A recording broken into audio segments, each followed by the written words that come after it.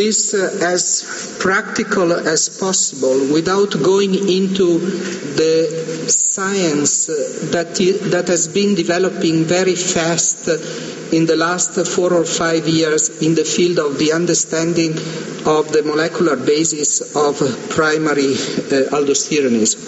And therefore, for those of you who are not in the molecular field, this will be more relaxed.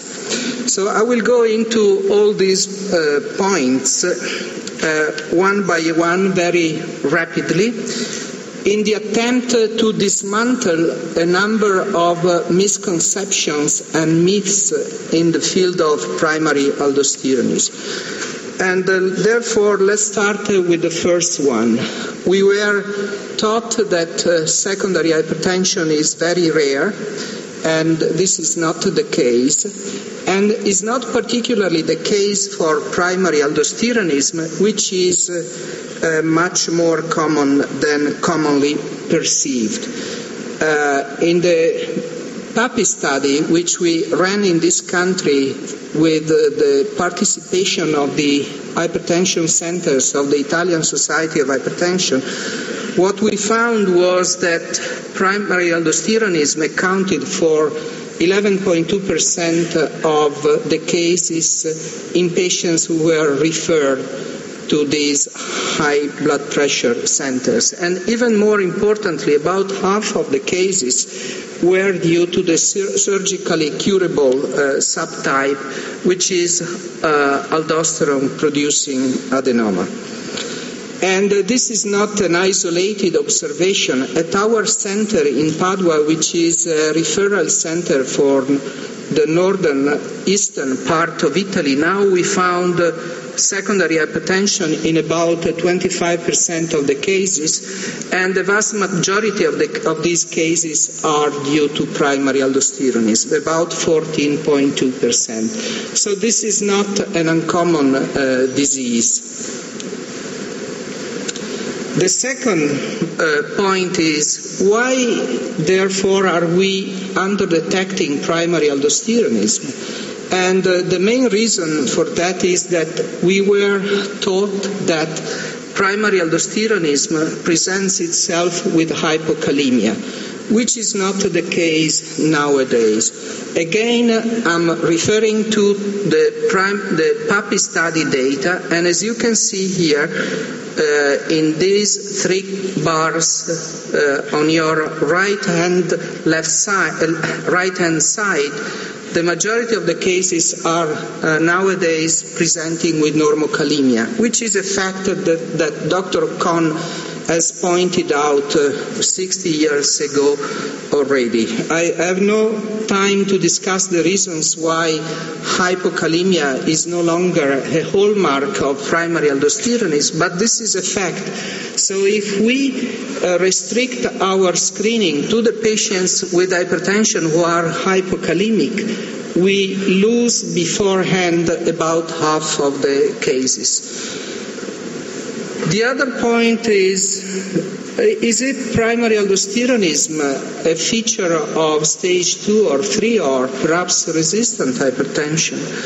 And undoubtedly, the prevalence of primary aldosteronism increases with the stage of high blood pressure. Here you have normal blood pressure because the patients were prepared pharmacologically with a long-acting CCBR and an alpha-1 blocker, so they had normal blood pressure at the time of the screening. So as you can see from the yellow bars, the prevalence is increasing, going from, let's say, mild hypertension to stage 3 hypertension, but in absolute numbers, the vast majority of the cases are to be found in those with mildly elevated or stage 1 hypertension, which are of course more prevalent.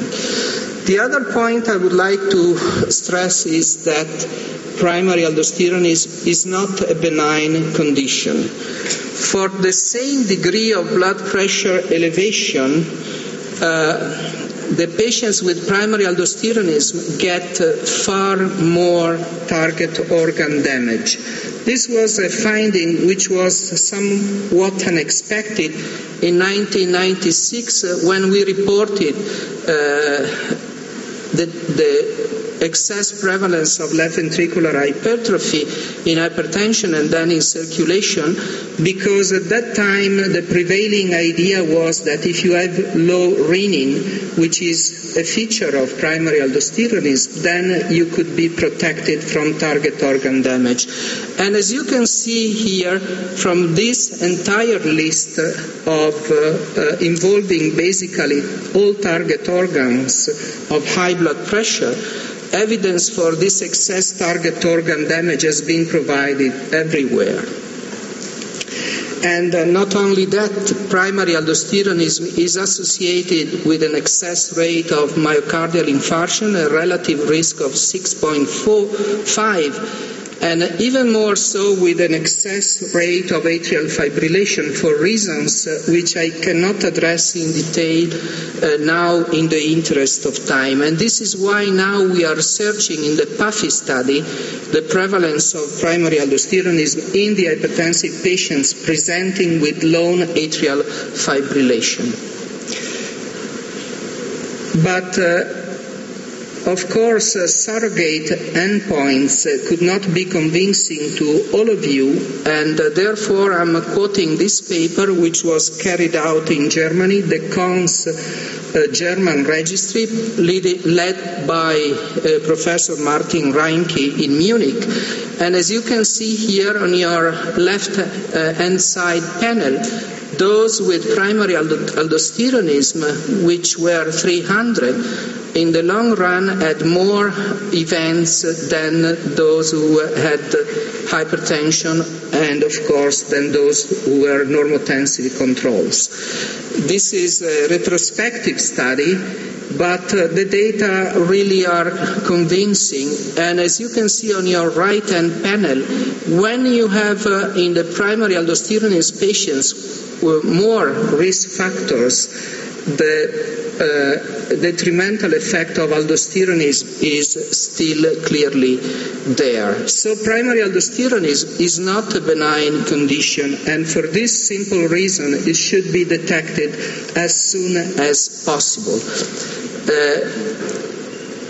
Is it challenging to treat and cure? Let's look at this data. This study we published a couple of years ago, where we had long-term data on echocardiography in a rather large series of patients with primary aldosteronism who were assigned to adrenalectomy or medical treatment based on adrenal vein sampling, and then compared with patients studied at the same time in which primary aldosteronism had been ruled out conclusively. And as I will show you the follow-up data in terms of blood pressure here in the three groups. As you can see here, systolic and diastolic blood pressure went down consistently and remarkably in all three groups, but the fact is that 45% of those who were surgically treated were completely off of medications, whereas in those who underwent medical treatment and of course in those with primary hypertension, the need for blood pressure medications went up over time. So this decrease in medication referred to the group still on medications who were surgically treated. Is it challenging is it worth doing the diagnosis from the economic standpoint? I put here two cases of a guy 50 years old who got a timely identified aldosterone producing adenoma and went through all this diagnostic workup with these costs in euro, and then had adrenalectomy, and then had, if he was not cured, one drug on average at follow-up. in comparison with a guy who did not have a timely diagnosis and therefore went up to 2.2, 2.7 antihypertensive drugs for the remaining 30 years of his life expectancy. And then we compare the cost based on these assumptions, which are shown in this slide: 24,090 euro in the misdiagnosis patient versus 7,000 in the one receiving timely adrenalectomy. So this is really cost effective. Not even considering the cost for the complications who might involve the patient not timely diagnosed. So, is it difficult to diagnose? And I'm coming to the point. Part of the difficulties are related to the guidelines, which are, in my view, a little bit too complicated. A new version of the guidelines are expected shortly. And of course, as you know, in the diagnostic workup, the major place is being held by the aldosterone-renin ratio. You might forget of this part, which is to be performed in selected cases and anyhow at referral centers. And in this area, the most critical point is to be aware of the effect of a number of conditions and drugs that affect the value of the aldosterone ratio, as pointed out in this table, which unfortunately I don't have the time to review in detail. The screening protocol, however, is very simple and is depicted here.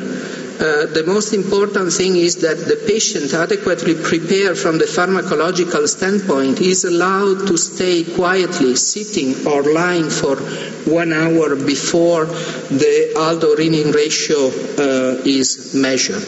And the aldosterone ratio, in contrast to the expectations, is a highly reproducible test, as shown in this paper which we published a few years ago, provided that you are measuring aldosterone concentrations and renin in the proper way, and you prepare the patients, as I said before, and provided that you remember to measure urinary sodium excretion at the same time, which is critical for the interpretation of the renin and aldosterone value.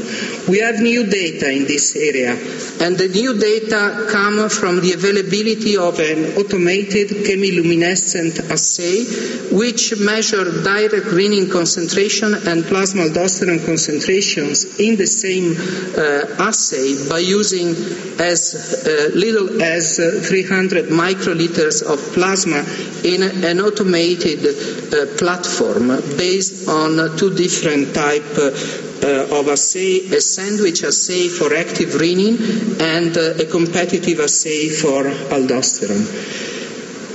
And with this assay, we ran a prospective study on 260 patients, which will be presented today in a poster in a late-breaking session. And as you can see here, patients with different forms of hypertension were clearly discriminated using the aldosterone ratio based on direct renin concentration and the automated plasma renin assay. And in fact, the ROC curves for the two assays are shown here, and as you can see here, the area under the curve was really very high for both assays, the one based on plasma renin activity and the other based on the direct renin concentration, but there was a small difference in the two area which reach statistical significance in favor of the aldorenin ratio based on the direct renin concentration. So this led us to propose a simplified diagnostic approach, taking into consideration that the aldorenin ratio carries quantitative information. So if you have an aldorenin ratio which is above 100, speaking of nanogram DL per nanogram ml per hour of plasma renin activity, you actually do not need to go into all the confirmatory tests. So now I'm getting a little bit nervous because I'm supposed to show a video, and I was told to start the video by clicking inside this, and I don't have a mouse to do this. Taking into consideration that the question I get always is how can we convert from one assay to another, we developed this app which will be available through the Italian Society of Hypertension soon, and hopefully through the European Society of Hypertension and perhaps the International Society of Hypertension soon, which allows you to calculate the aldorenin ratio and the probability of aldosterone producing adenoma. So this will be available to all of you through these societies. And I think I can leave the take-home message there, and I will be glad to take questions. Thank you very much for your attention.